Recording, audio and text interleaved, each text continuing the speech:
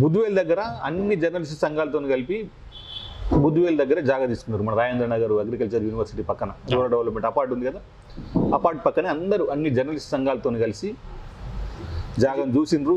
అయిపోయింది, కొబ్బరికాయ కొడతాం, ఉగాది కొబ్బరికాయ కొడతాం అన్నారు. కొబ్బరికాయలు దొరుకుతలేవా, లేకపోతే జాగియాలు ఎవరికి పోయిందో చూడు. ఉగాది కొబ్బరికాయలు కొడతామన్నాడు, కొబ్బరికాయలు దొరకకుండా పోతుందా? కొబ్బరికాయలు దుకాణాలు లేకుండా పోయినా తెలంగాణలో. దాంట్లో మీరు గమనించాల్సింది, ఈరోజు మనకి ఇస్తామన్న జాగా ఎవరి చేతులతో చూడండి ఒకసారి. ఇది ఎప్పుడు దాదాపు 3.5 ఏళ్ళ కింద ముచ్చట అనుకుంటేది. 3.5 ఏళ్ళ దానికి సమాధానం కేసీఆర్ చెప్పాలి. 3.5 ఏళ్ళ కింద చేస్తాను, 3.5 ఏళ్ళ నుంచి ఇప్పుడు ఏమైంది మరి, ఎందుకు ఇస్తలేవు అంటే నీకు చిత్తశుద్ధి లోపమే. ఇప్పుడు కోర్టు స్వయంగా నిన్ను పిలిచి చర్చలు చేయమంటే ఆర్టీసీ కార్మికుల విషయంలో కోర్టు చర్చలు, నీకు కోర్టు నిర్ణయాలు కనపడవు. ఇంకా మిగిలిన అంశాల్లో చాలా అంశాల్లో కోర్టులు చెప్పినట్టే చేస్తున్నాను.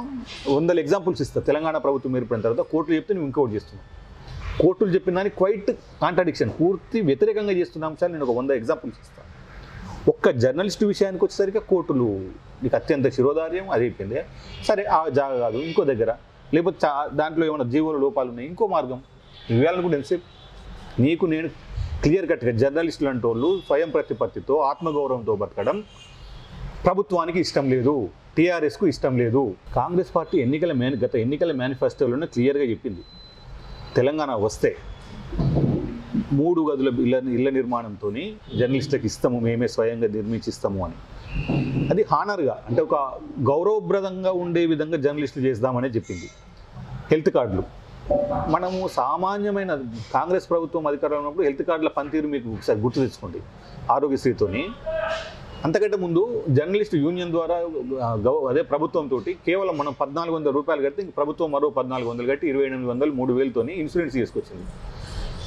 ప్రభుత్వ ఉద్యోగి, ఉన్నత స్థాయి ప్రభుత్వ ఉద్యోగికి అందించిన అన్ని ఇన్సూరెన్స్ పథకాలు ఒక జర్నలిస్ట్కి అందినాయి.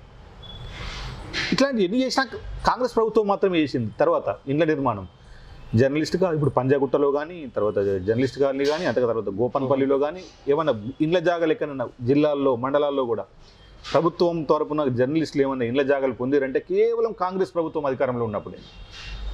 టీఆర్ఎస్ వచ్చిన తర్వాత వాళ్ళ కుటుంబ సభ్యుల ఆస్తులు లెక్కలతో సహా వాటిని కూడా త్వరలోనే వస్తాయి మన ముందుకు. వాటిని రకరకాల సమాచారాలు సేకరిస్తున్నారు, ఎక్కడెక్కడ వచ్చినాయి అనేది.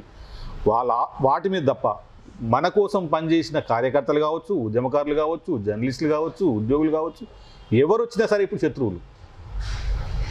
ఇంకొకటి అనిపిస్తుంది, ఇప్పుడు అందరిని తప్పించుకొని తిరగడానికి ఏంటంటే ఏమన్నా ఏ మూలకన్నా గిల్టీ భావం ఉంటే, ఏమన్నా నీకు అపరాధ భావం ఏమన్నా కనిపిస్తుందేమో అని కొంచెం ఏమన్నా నీకులో ఇంకేమన్నా మనిషి అనే వ్యక్తి బతుకుంటాం, పూర్తి రాజకీయ నాయకుడే కాకుండా మనిషి మాత్రం ఎక్కడన్నా బతుకుంటే అపరాధ భావం గిట్ట కనిపిస్తుందేమో, తప్పించుకు తిరుగుతున్నామో అనుకున్న అనుమానం, ఒక అనుమానం.